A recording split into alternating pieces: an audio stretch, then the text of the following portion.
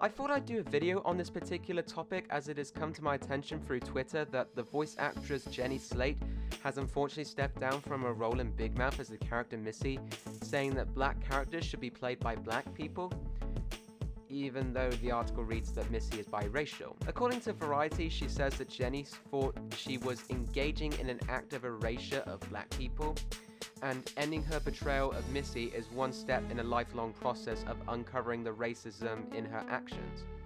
And it got me thinking, should race matter when it comes to voice actors? Well, yes and no. Personally, I didn't really care that Missy from Big Mouth was a biracial character, and it wasn't really a big part of her personality. Her character was that she was an awkward nerd. It seems strange that Jenny feels like she can't play a biracial character even though her character has none of the stereotypes that are associated with that, so it's not like it's deliberately offensive. When there is a man in the show voicing a girl character, then people absolutely love her, and she's a mock-up of stereotypical mean girls. The whole show is basically a comedy, and a raunchy comedy as well. And it's not just that. Cleveland Brown from Family Guy and The Cleveland Show, I think Seth MacFarlane wants to forget that existed, don't blame him, is voiced by Mark Henry, a white guy. And I think they deliberately chose him because his character is supposed to be a mock of black stereotypes. And the fact that a white guy voices him is just the cherry on top of the sundae of dark humor. It's meant to offend you and make you laugh. It's not meant to be taken seriously. In that regard, sometimes race of a voice actor doesn't matter. And it's not just in comedy. Phil Lamar, a black man, voices Samurai Jack, an Asian man, but no one thinks that's racist. We remember him fondly because he voices such a badass character, and his voice sounds so stern and cool when Phil voices him. Who else wants some? Now, do I understand what Jenny has done?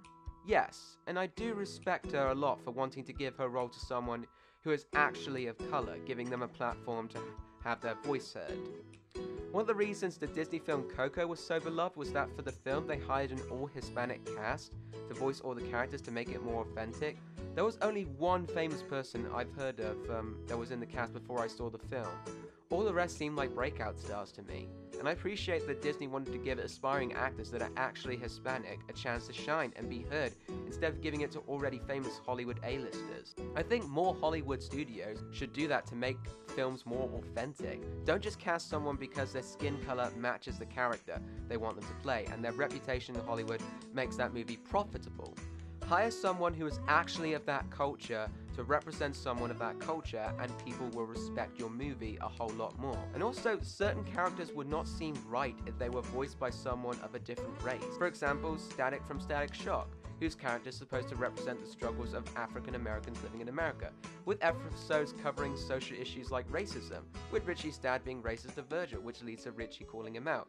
It would be incredibly distasteful if someone who represents that culture isn't voiced by someone of that culture himself. I think they did a good job by hiring Phil Lamar to voice him. So in some respects, no, race doesn't matter when it comes to voice acting, as voice acting allows people to transform their voice and become anyone they want to be. But in other regards, yes, the race of a voice actor does help when it comes to them voicing a character that represents a certain culture. I hope what I've said makes sense, and thanks for watching everyone.